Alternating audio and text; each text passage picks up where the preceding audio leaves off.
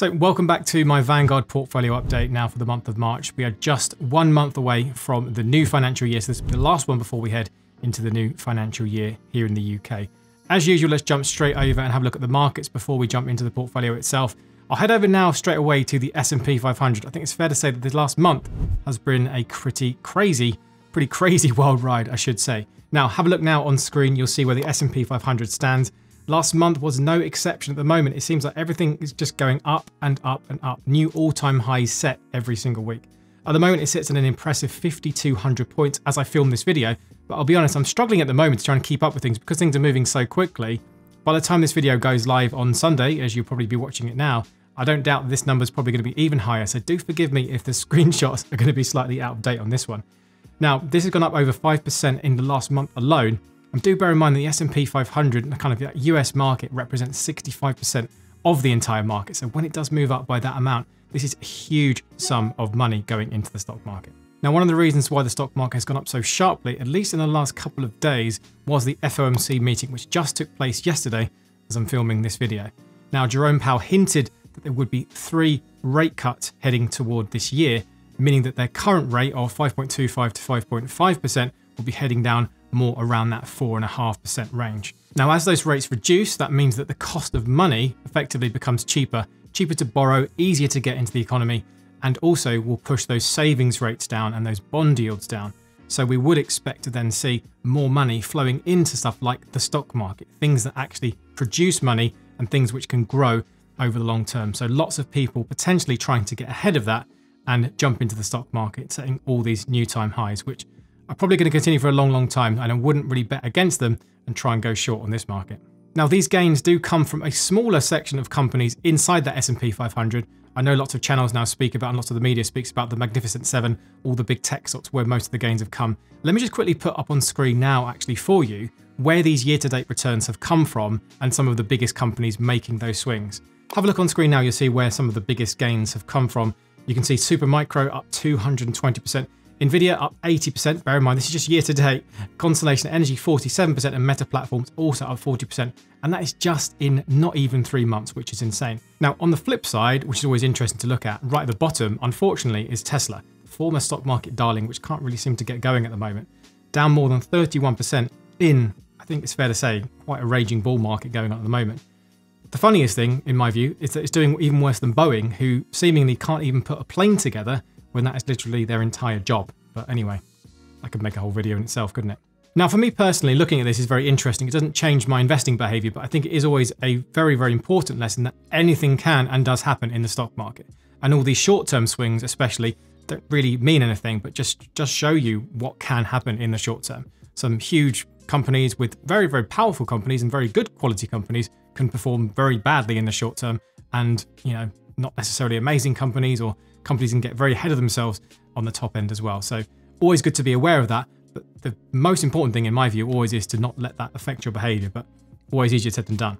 Now, a final stat for you, and I thought I'd just have a look on this list of all of these companies in the year-to-date performance of how well they've done. I wanted to see, out of all of these companies, how many have actually beaten the average of the market. So year-to-date returns for the S&P 500 has been just under 10%, so it's 9.5 something at the moment. Probably change as I make this video. Now, of all of those companies, when I was scrolling around, only 170 of them have actually beaten the average return of the market. So that means that 330 have not. I think that's a really interesting statistic that shows that picking stocks is extremely difficult, even in the short term. So just another thing to keep paying attention to. And one final thing I would note on this kind of American market and all the craze going on at the moment. If you are a global stock market index fund investor, like I think a majority of my audience probably, and you do have some index funds, you have the S&P 500 and you have a global index fund, all of these amazing companies that are doing well, you own every single one of them. So you are a business owner in all of this success. So I think that's a really important thing to remember, that you own a small slice of all these businesses. Okay, let's jump quick closer to home now and see if the FTSE 100 has actually done anything. And you'll be surprised that this month, not really, unfortunately. Month to date and certainly year to date returns are virtually flat. It has improved since I scripted this video, just because we had the news from the US with the FOMC meeting, and the Bank of England today should be announcing what's going on with their interest rate decision. But really, it's remained pretty flat. Now, do always bear in mind with the FTSE 100 that you can see up on screen now, this is just a price-weighted market. doesn't include the returns that you do get from dividends. So if I do put up the total returns now on screen for you, you can see what actual dividends can do to those returns. However, it really is quite a lackluster performance, unfortunately, for all of those UK investors out there who love their UK stocks. And I know there's plenty of you out there who do. So very, very interesting at the moment. Let me also just put up on screen the FTSE All-Share, because although the FTSE 100 is kind of the flagship index in the UK, as many of you will know, it doesn't really represent the UK market. So the FTSE All-Share is a better gauge because it has all of the companies in, all the bigger ones and the smaller ones, many of whom just trade inside the UK.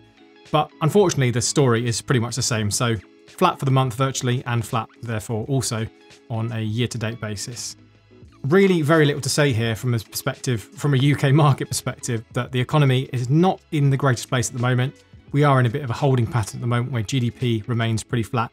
We're still trying to get inflation under control. And although inflation did come just under expectations, do bear in mind that all these inflation figures compound year on year. So although the news might congratulate everyone saying it's 3.4% rather than 3.5%, that's prices at 3.4% higher than they were the year before, when the year before they were rising more than 10%, which is a huge, huge sum of money. And we wanted to keep an eye on that one as well, if that remains too sticky, because otherwise the Bank of England won't reduce those rates. So it's a very interesting place that we're in at the moment. So I don't worry too much about it, because as a global index fund investor, I don't allocate any more to the UK than really they should. In fact, I probably do overweight a tiny bit to it in my InvestEngine portfolio, but it's not like something that I care about too much. Now, the only interesting news, I think, from the UK market was the announcements in the spring budget of this UK British ISA. And I did a video on that one if you want to see that one. It did get quite a lot of views, actually, so probably many of you have already seen that one. That one is still in the kind of proposal stage at the moment, and they're kind of collecting information from all the platforms and the brokers, and you guys as well. And I probably should send them an email at some point to kind of give some of the feedback from that video. But it's not coming anytime soon. The extra £5,000 of tax-free investing that you're going to get probably won't even see the light of day until next financial year at best. But in all honesty, I can see it kind of just being swept under the rug and not really happening. I think if it does happen, the only platforms that it's going to be on are probably going to be the higher fee platforms, because it's such a small amount of money and it's going to be restricted in what it can invest in. I think it's going to be an absolute pain to administer if you are an investing platform. Therefore, it's going to be the higher cost one, the higher fee ones, and they're going to try and sell you all of their high cost fees and their British funds, in my view. I think that could very much happen. So I'm not too excited about it. And I think it's a waste of our time, to be honest. Now, quickly on crypto, I know it's kind of love it or hate it in my audience, and it's very much like Marmite, but it is kind of an interesting thing to at least talk about, because it is potentially going to become kind of more of a staple in the stock market. Certainly in the US, with all of the exchange traded funds that have come about, this is really kind of solidifying itself as a commodity that people want to own. Now, the only reason I kind of bring this up is it had a bit of a wild ride. It was setting all new time highs, had a little bit of a dip, but then is up 29% for the month, back at around $66,000 per coin as I make this video. Now, the only reason I wanted to mention it was because the FCA here in the UK, again, in another video I did, has said that they wouldn't necessarily be against these sort of products coming to the UK market. For the time being, it would be more for those institutional investors and professional investors. I really dislike that term, professional investor, to be honest, because assuming they know what they're doing is just completely ridiculous. I think many retail investors have got a lot more of their heads screwed on than some of these they're kind of professional ones, but that's another matter. And I think this does open the door to the future ETFs potentially, meaning that eventually at some point you could own a Bitcoin spot ETF inside your stocks and shares ISA, which would be the preferred route. And I think the more regulation in this space, the better, to kind of bring the asset under control. And I really do think it can replace the likes of gold, for example, as that kind of commodity and that store of value at some point. I know many of you will disagree on that point. I kind of do see it as potentially inevitable at this point. We'll never go all in, obviously. This is just a very small part of your portfolio, but interesting to know anyway. Right, time to log into the portfolio itself. And actually, funny, before we log into the portfolio, actually, as I'm on the Vanguard Investor homepage, this is a really, really good reminder now. And I'm glad they've got this countdown clock on here. Remember, we are just days away now from the end of the financial year. So please, please, please, if you're in a position, go through all your finances and just make sure that you're using all of your allowances. Those include the allowances for all of your ISA accounts. So that's £20,000 per person per tax year. So if you do have some spare cash and you are in a lucky position like that, make sure you're using that £20,000 allowance. Even if you put that money into the account and don't invest it, make sure you use that allowance in case you do want to, because if you don't use it, you obviously lose it. You can't go back. It's not like pensions where you can actually go back through multiple years. The ISA allowances, you can't. Also, other things, make sure you're going back and using your dividend allowance and your capital gains allowance. I know, again, this is only going to be a relatively small number of people, and you are in a very fortunate position to be able to talk about things like that. But please do go back and consider using those and making the most of those things, because they are going lower, unfortunately, and really, you'd be a fool not to be able to do that. So please go back and use those. And also, it's always important to remember, if you do want to open yourselves a stocks and shares ISA, I do leave the links to the platforms that I use in the description below, and get yourself some free cash to get started. There are going to be also some ISA transfer bonuses, but I will talk about that one in a later video at some point. But I do leave links below, and thanks to many of you who've using those, it does help support the channel as well. Okay, so we are logged into the account now, and the total portfolio value is £63,534. I will put a quick dollar figure up. I do forget sometimes, some months. We do have some international viewers, so hello from wherever you are in the world. I think my second most popular region is the US, so hello from wherever you are in the world. And then we get people from all over the world, which is great to see. So everyone's interested in investing. And sometimes people must look at the pound value and think, is this better or worse than dollars? What's the exchange rate? So anyway, there's what it is. Now, I can't remember, is this higher or lower than last month? I'll pop that on screen now, or we can just have a look at the investments tab. So quick summary for those of you who might be new here or maybe joined the kind of Vanguard update investing bandwagon a few months ago. This on the Vanguard platform is where I hold my self-invested personal pension, and I do hold an old ISA here, as you will see. So two sets of values here. You'll see that the pension is worth just under £50,000 and the ISA is worth £13,500. You'll see it's had a pretty good rate of return over the short period that it's been riding in this account, and it's been on quite a wild ride as well. Now, when you're in the Vanguard account, one of my favorite pages is going into the investments tab and going through the performance tab, which we'll go in a second.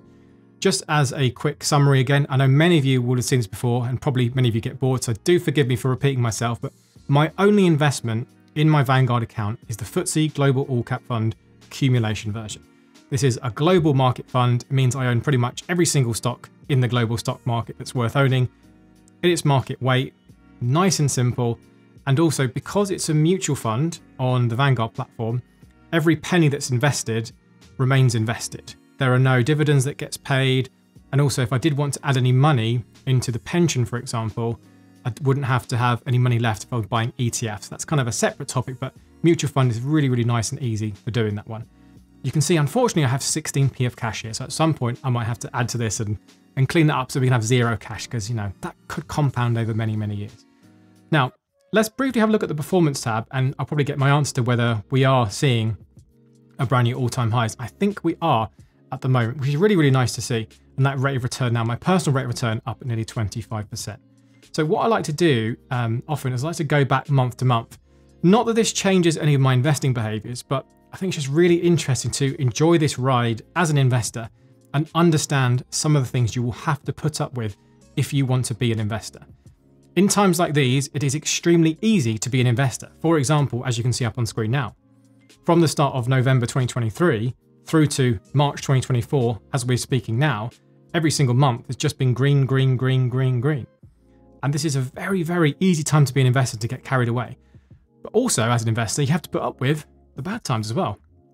And if we go back, for example, toward the end of 2022 and toward the middle part of 2022, you would have seen the account have huge negative months. Now, the challenge to be a good investor, in my view, is really to not care. Not care whether that is a negative number or a positive number. Always very, very much easier said than done. But truly, this is how I behave. And actually, I hope when I do these videos, you can see that what my thought process is. I just do this to share the journey. That's what's most really important, is that we can be more open with our finances and our investments to show what really happens and the thought process that goes through my head. But I don't make a single change to this one. Now, as we go into the new financial year, and I will do a video on this one soon, but as those rules change about the different ISAs you can contribute to, which is a really, really good rule now, that you don't have to stick with one single stocks and shares ISA, I may, even move this ISA, for example, to InvestEngine, or I may consider even putting a little bit more extra in now alongside my other ISAs as we move into the next financial year. Because I like the fact that I have my different investment accounts separated. So Vanguard's great for the pension and an old ISA. InvestEngine is my current ISA, and I'll probably continue using that ISA as we go into the new tax year as well. And then Trading 212, which I don't share live on YouTube, so I want to keep them on private for myself, but that is where I just hold my individual stocks. And I purposely, that's also in an ISA by the way, but I purposely like that separation because I know from, knowing myself that I potentially would dip into those things and make little stupid decisions because I'm human after all, right? I do enjoy the odd speculative bet on different stocks that I might see a dip in, for example, and I have a little bit of confidence in that they're doing okay. I am a sucker for a good deal at the end of the day, and I am kind of, as a full-time finance creator, I can get sucked in a bit. But having that separation means that that's the only money that I'm allowed to kind of play around with individual stocks, if that makes sense. Everything else is just set and forget, monthly direct debit, in, and that part will never change. But with the flexibility of the new financial year, being able to choose which ISAs you put it into could be something worth doing. But loads of videos coming up. I'll be doing that in the new financial year. Oh, I just noted, by the way, if you're ever wondering, kind of fees on the Vanguard platform, so it's 0.15% of the total amount invested. Fees are taken quarterly, as you can see here on screen. I just have mine set for direct debit, so it just comes out of my bank account. You can pay also by debit card, I think, and also from cash in your account. I just pay by direct debit, so it's really, really nice and easy. And at least compared to my investments when I was using Hargreaves Lansdown, this is loads cheaper. It's good to see some more competition though in the market, and as these newer platforms come on board, we are potentially going to see a SIP, I think, from Trading 212. At least last time, I think I was reading one of their comments on Reddit from one of their official administrators saying that they are working on a SIP, which is going to be very, very interesting. I think more competition in the market is brilliant. We do have that InvestEngine SIP, which is the most recent one they've brought out, which I am actually using at the moment, so look out for an update soon on that one. But more competition in the market is really, really great for that one, and I'm really looking forward to seeing where the kind of UK market goes. Another bit of news, sorry to keep you so long on this portfolio update, is Robinhood. I did just download their investing app. They're out in the UK now. There's no ISA, so kind of a bit of a drag at the moment, but the app itself is pretty nice. And again, low cost, fractional shares, US stocks, very, very easy to trade, for example. I think they could also do very well in the UK market, but it will kind of depend, really, a lot will hang on that ISA. I have actually emailed their team to say, any kind of news on the ISA, because I think that will be a game changer. I don't think really anyone in the UK should be investing outside of an ISA if they can avoid it. I think it doesn't make any sense, especially in that long term, because the capital gains and dividends allowances are so low now. I think even with a kind of small, medium-sized account, you can easily breach that, and it just makes no sense. So I really want to see people creating these ISA accounts. Lightyear, another good example of an app that I want to see creating an ISA as soon as possible, because I want to see more competition in that market. But anyway, I've rambled way too long now. Best ISA update video will have to come in April, so look out for that one. I will see you in the next video, but as always, thanks so much for your support. Happy investing.